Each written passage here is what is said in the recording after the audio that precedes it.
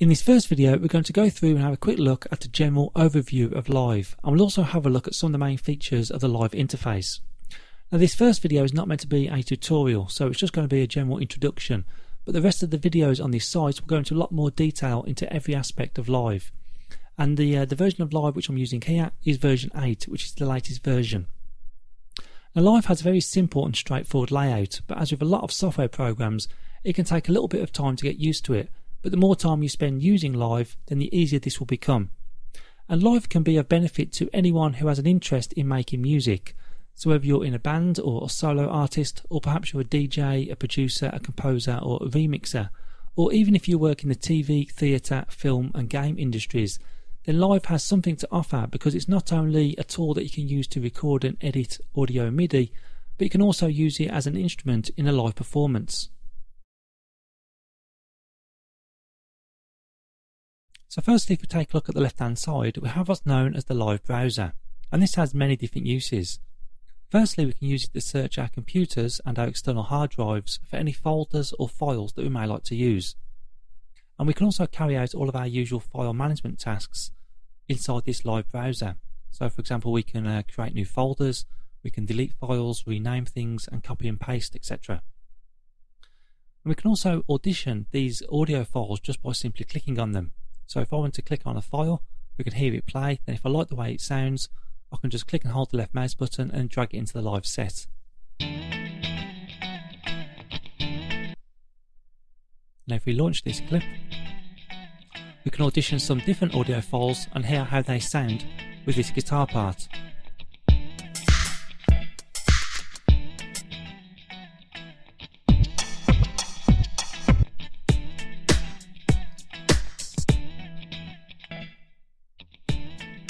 And if I also change the tempo of this Live set, then the audio files in the browser will also change tempo and they will all stay in sync.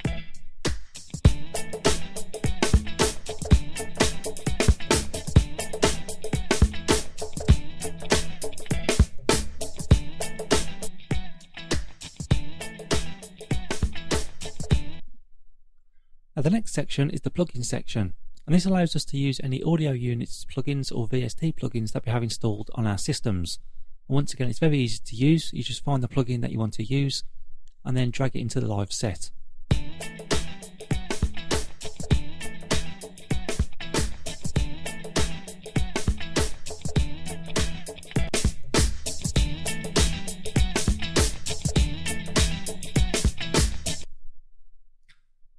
Next we have the Live devices section.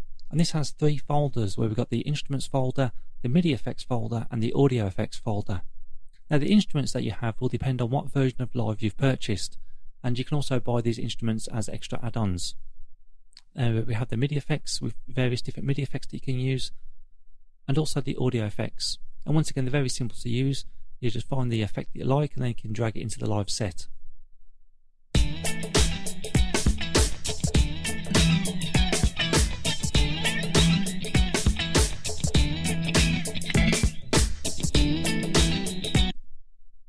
Next at the bottom we have the hot swap browser, and we'll look at this in more detail in a future tutorial. At the very bottom down here we have a new icon which is new in version 8, and this is called the groove pool, and this allows us to adjust any parameters for any groove files that we've used on audio or MIDI clips. Now to give us more space in the browser, we can click on this dividing line here. You'll see the cursor changes. Now if we click and hold the left mouse button, we can drag this in and out just to give us more space. And to give us more space in the main view, so we can see more of the session view or the arrangement view, we can actually fold the browser away by clicking on this icon at the top, and that will fold away the browser. Then to reopen it again, we can click on the same icon, or we can click on any of these buttons here to jump to a certain location.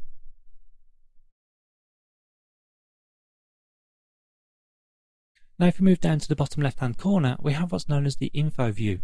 Now if you can't see this info view, then simply click on this icon down here, as this will open and close the info view. Now this is a very handy feature as it gives us a brief description of anything in Live that we hover our cursor over. So if we do forget what a certain feature does, then we simply move the cursor to that location and we get a brief description in the info view.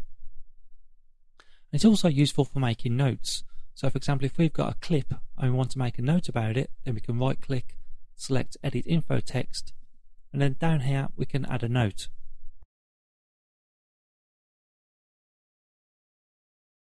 Then the next time we move the cursor over this clip, that note will appear. Now if we move down to the bottom of the live interface, there are two views that we can select. Firstly, we have the clip view, which is what we can see at the moment. But if we hit the Shift and the Tab key on our keyboards, or if we click on this little icon just down here, then this will take us to the track view. Now in live, a clip is the main musical building block that we use to make our music. And there are two types of clips that we can use. There are audio clips and also MIDI clips. And the clip view will show us the contents of these clips, and it will allow us to adjust various parameters that will alter the way the sound is heard and also how the clip is launched. So here we can see the contents of the base 1 clip, which is an audio clip. Now if we click on this main A just here, then this is a MIDI clip, so we can see the MIDI information here and also the parameters that we can use to alter the way the sound is heard and how the clip is launched. I'll just point out as well, this song that we can see here, this is one of the demo songs that you can get from the Ableton website. So if you go to ableton.com/live packs, then it'll take you to the live pack section which you can download, and the demo songs pack is just down here. So now if we go to the track view, then this will show us all of the instruments and all of the effects which are on different tracks. So firstly, for example, if we look at the bass track at the top, then we can see that this track has one effect on it, which is the compressor. Now if we click on the drums track, which is just below it, then we can see this has a MIDI instrument, which is the impulse. There are two main views in live where we can do our work. We have the arrangement view and also the session view. Now what we can see here at the moment is called the arrangement view, and this is very much like the traditional music program that we've been used to in the past, where we can click on play and the timeline will pass from left to right, and as it passes over these clips it will trigger the clips, and then we'll hear the audio that is produced. Now with this window split into two parts. On the left hand side we have the clip area where we can record new clips, we can edit the clips and also arrange the clips, and we can alter any track automation that we may like to introduce. And on the right hand side we have the mixer section, and you'll notice that the tracks, they run horizontally. So we've got the bass track at the top, then the drums track, and so on. Now if we hit the Tab key on our keyboard, or if we click on this little icon just here, this will take us to the session view, and this is where we can improvise with these clips. So we've got exactly the same clips as what we had in the arrangement view, they're just laid out in a slightly different manner, and so we can trigger these clips in any order that we want. And this is also split into two sections. The top section is the clip slot area where we can record new clips and insert new clips, and the bottom section is known as the mixer section. And in this view the tracks run vertically, so you can see we've got the bass track on the left, then the drums track, and so on. Now one of the great things about having these two views is the fact that we can break free from this timeline that we've been stuck to in the past. So for example, if you're in a live situation and you go on stage and you play a song from the arrangement view, then if you want you can take the song into a different direction by going to the session view and then starting to trigger some different clips. So if we just demonstrate this quickly, if we just click on play, then the song will start to play, then we can go to the session view and trigger some different clips. So we can bring in some bass, we can take out the shaker, bring in some tambourine, and we can also trigger a whole scene of clips by clicking on these launch buttons here. So we can go back to the intro, or we can go to the say this section down here, and we can maybe stop the guitar from playing.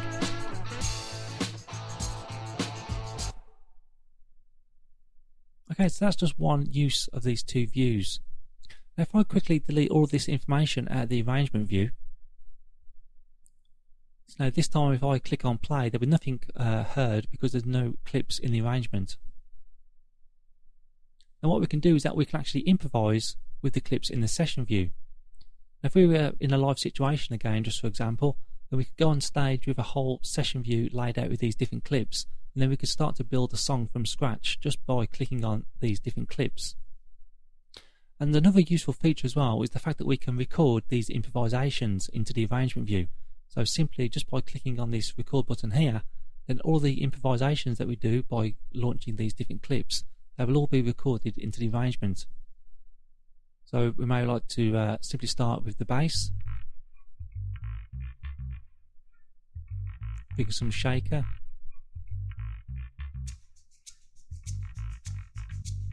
some tambourine,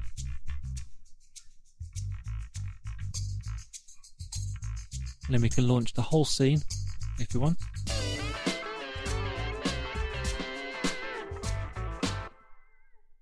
Now if we go to the arrangement view now, we can see those improvisations have been recorded into the arrangement view.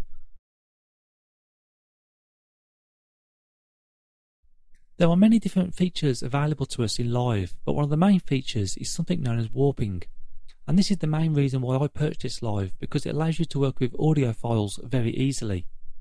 And there are lots of different examples on how we can use warping, and we'll look at some of these in the later tutorials. But for the moment, just to give you an idea, I've got an old 7-inch funk record that I've recorded into the computer, and I've already gone through and warped the beginning section. And this will allow me to alter the tempo of this song without altering the pitch. So if I click on the launch button here for this clip, we can hear what the song sounds like at the original tempo.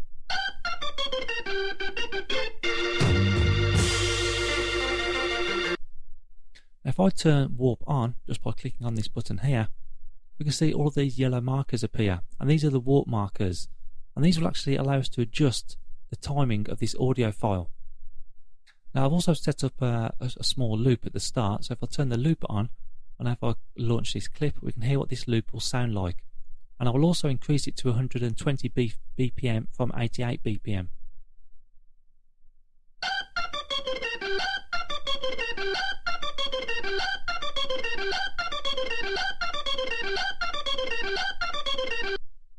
Now just below this I've got a duplicate copy of that clip, and it's just playing a different loop. So now if I click on play,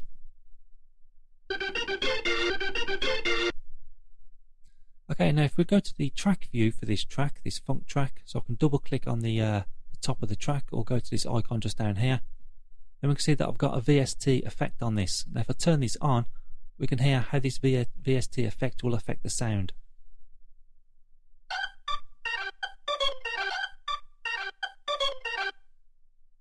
Okay, so now just so you get the idea of how you can use this in a song, I've got some drum loops and some percussion loops here. So now if I click on the launch button over here, we can launch the complete scene, which will play all these 3 clips at once. Now this style of music may not be to your taste, but it just gives you an idea of what warping can do.